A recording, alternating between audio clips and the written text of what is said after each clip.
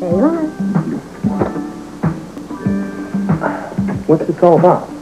Us. This couch is about us? This couch is ours, this bed is ours, this apartment is ours. What do you have to say? I don't think I understand. Isn't it obvious? I'm making a commitment to you.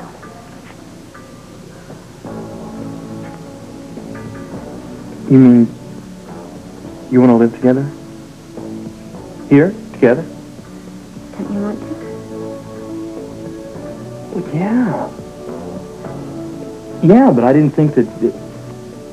I mean, I never thought you knew that... I mean, we haven't talked about it. I knew. How? Oh, just by the way you acted when I was around Robin. You just, I don't know, you just talked and acted like a person who was serious about us. Oh, I am, baby. I'm so serious. I want to be committed to you forever.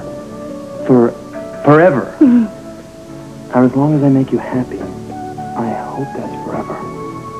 Oh, you too. No one can make me happy like you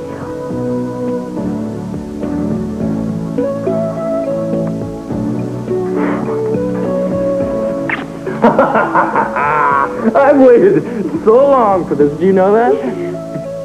We don't have to wait any longer. No.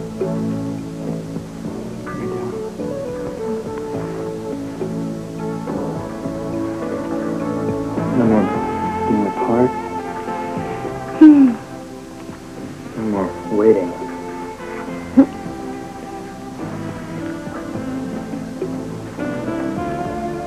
Look at the bed over there. I love you, do you know that?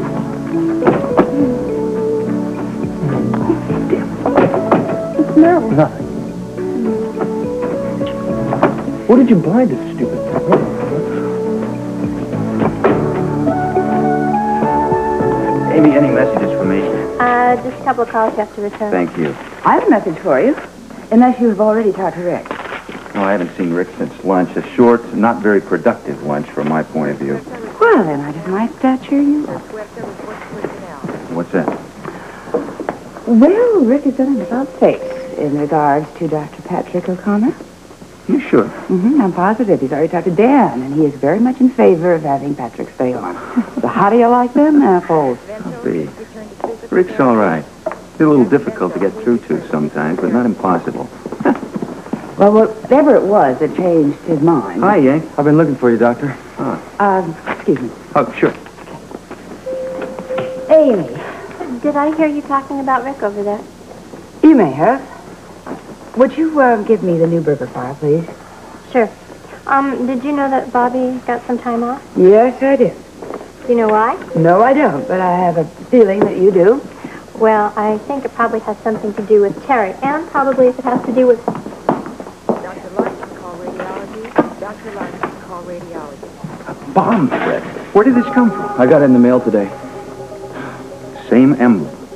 A green tiger claw. We'll call the police. Well, I don't know if it's a real threat or just to show bravado. They tend to do that.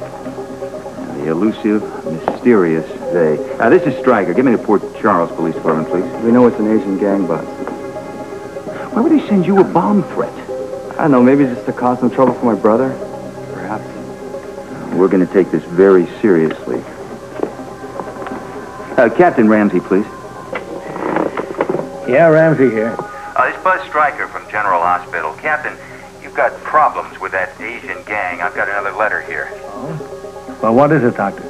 The green shirts are threatening to blow up a warehouse in the Asian Quarter at 8:30. Yes, I had several calls today. Those green shirts are cruising the streets in force. Your letter cinches it for me. What are you going to do? Put out a task force immediately. Start them on a warehouse detail. What about Robert? I'll be in touch with the commissioner, but right now I want to get things started. Good luck. Yank, it seems there's more to it than just this letter of yours. Something serious is coming down. I only hope Robert Scorpio can handle it. Well, Yes. Why don't you try and get some tea, baby? what's that now, Christmas? I don't know, darling. Maybe it was just a mistake. Well, then how come he ran away? He hurt me. I know he did. I don't know that either. Robbie. You? Well, why don't you just cuddle up with your doll, and maybe you'll see him when he comes back. Maybe Robbie will play a game with me. Maybe he will. Yeah, maybe he will.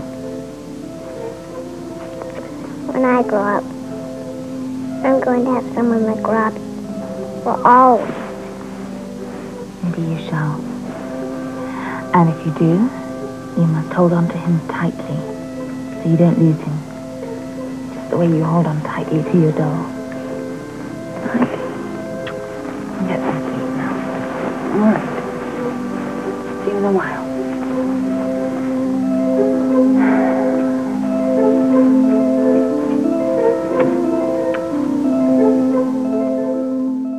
You did the right thing, Bert.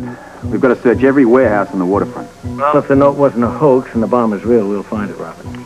We have to assume it's real, and we don't have much time. I've got every available unit out there. What about these young Asians who sent the note? There's green shirts. Well, the task force is on the streets in the Asian Quarter trying to round all of them up. Good. Well, you'd best prepare for evacuation. Okay, I'll do it. I'm on my way. Robert, do you think that there could be some connection between this bomb scare and the threat to Robin? It's possible. The same insignia was used on the note for the bomb that was used on the threatening notes to Robin, Laura the Tiger, these ubiquitous green shirts. But why would they want to place a bomb on the waterfront? Well, perhaps it's a diversion. In any case, we can't let her out of our sight in view of what happened on the waterfront today. Oh, I tell you, Robert, I'm really scared. That was no accident. I mean, it was physical assault. Physical assault mean, Robbie?